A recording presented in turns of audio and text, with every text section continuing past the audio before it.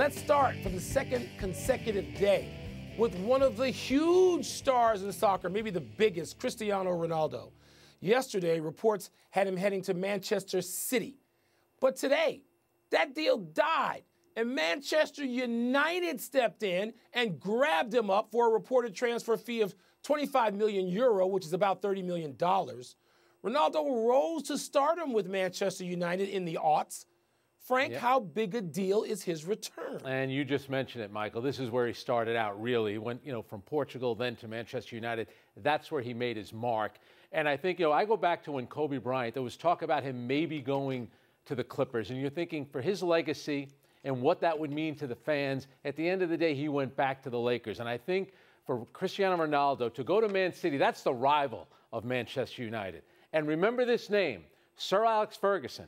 That was his manager at Manchester United. There is a statue of Sir Alex in front of the stadium, Old Trafford, and at United. He called up Ronaldo, and Ronaldo has talked about him being a father to him. I think he knew, if I'm going back to play in the Premier League, and especially if I'm going to be in Manchester, I can only play for one team, and it's Manchester United. Frank, I was like giddy at the size of this news. You wake up in the United States, you're already, 5 or 6 hours behind, depending on where you are here. And Sky Sports has special programming. I mean, they have a special program. This, to me, is like Michael Jordan returning to the Bulls. Yeah.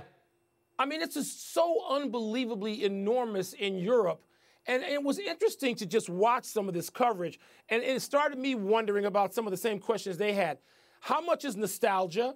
And how significant a contribution can Ronaldo make at this point?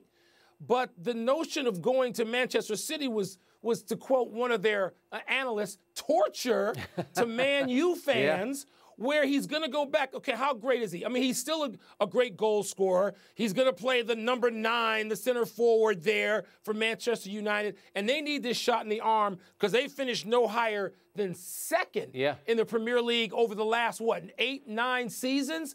And so it seems like just getting him has reinvigorated the franchise, which, of course, is, you can compare it to the Yankees or the Canadians or the Celtics of Premier League action. And so people are just going crazy there at getting him back, even though he cannot be the same player possibly that he was in 2003, 4, 5, 6, 7, 8, 9, when he helped that franchise be on top. And you're right, too. It's a short-term thing. It's only 2 years. Now, when he was there, they won 3 league championships, and they won a Champions League. That's what Manchester United is trying to do. You look at Kylian Mbappe, the French player who went to Real Madrid. That's for today and the next 10 years. Ronaldo going back to Manchester United, it's about this moment. Manchester City, the crosstown rival, they have won everything the past couple of years in the English Premier League and just in that country. 5. Exactly. So I'll tell you what, it's a big blow to them because they wanted to get Harry Kane, they wanted to get Ronaldo, and he's back with the club where he wanted to be. I'm telling you, it would have been, it's just like when Kobe thought about the Clippers, but he's a Laker. In Manchester, Ronaldo, he's not a City player. He's a United player. He's back where he belongs.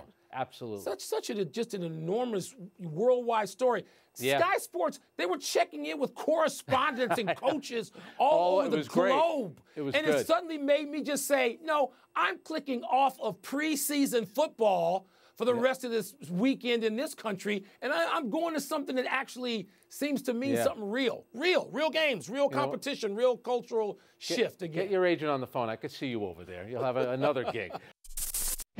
Thank you for watching ESPN on YouTube. For live streaming sports and premium content, subscribe to ESPN+.